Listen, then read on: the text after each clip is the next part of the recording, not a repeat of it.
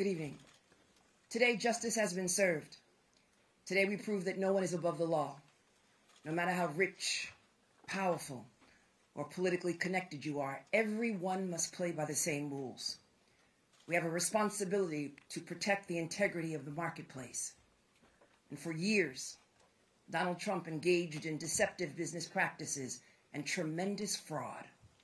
Donald Trump falsely, knowingly, inflated his net worth by billions of dollars to unjustly enrich himself, his family, and to cheat the system. Donald Trump may have authored the art of the deal, but he perfected the art of the steal.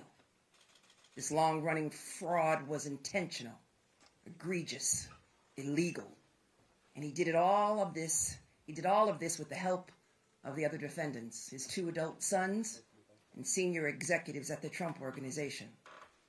And so, after 11 weeks of trial, we showed the staggering extent of his fraud and exactly how Donald Trump and the other defendants deceived banks, insurance companies, and other financial institutions for their own personal gain. We proved just how much Donald Trump, his family, and his company unjustly benefited from his fraud. Today, the court, once again, ruled in our favor and in favor of every hard-working American who plays by the rules.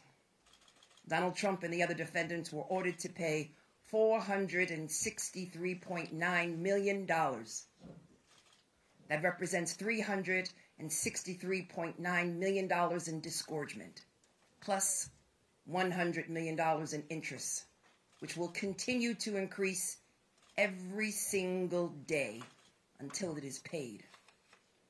Donald Trump, the former chief financial officer of the Trump Organization, Alan Weisselberg, and the former controller of the Trump Organization, Jeffrey McConney, are each banned from serving as an officer or director of any New York company for 3 years. Mr. Weisselberg and Mr. McConney are also banned for life from serving in a financial management role in any New York company. Donald Trump Jr. and Eric Trump are banned from serving as an officer or director of any New York company for 2 years. And Donald Trump and his companies are banned from applying for loans from any New York bank or financial institution for 3 years. A new independent director of compliance will be created at the Trump Organization to ensure the company establishes internal protocols and meets financial reporting obligations. And the current independent external monitor will continue to oversee the company's financial dealings and ensure this fraud cannot continue. I want to be clear. White-collar financial fraud is not a victimless crime. When the powerful break the law and take more than their fair share, there are fewer resources available for working people, small businesses, and families. And everyday Americans cannot lie to a bank about how much money they have in order to get a mortgage to buy a home, or a loan to keep their business afloat, or to send their child to college. And if they did, our government would throw the book at them. I want to thank the entire incredible and hardworking team in my office that tried this case, because the scale and the scope of Donald Trump's fraud is staggering, and so too is his ego and his belief that the rules do not apply to him. Today, we are holding Donald Trump accountable.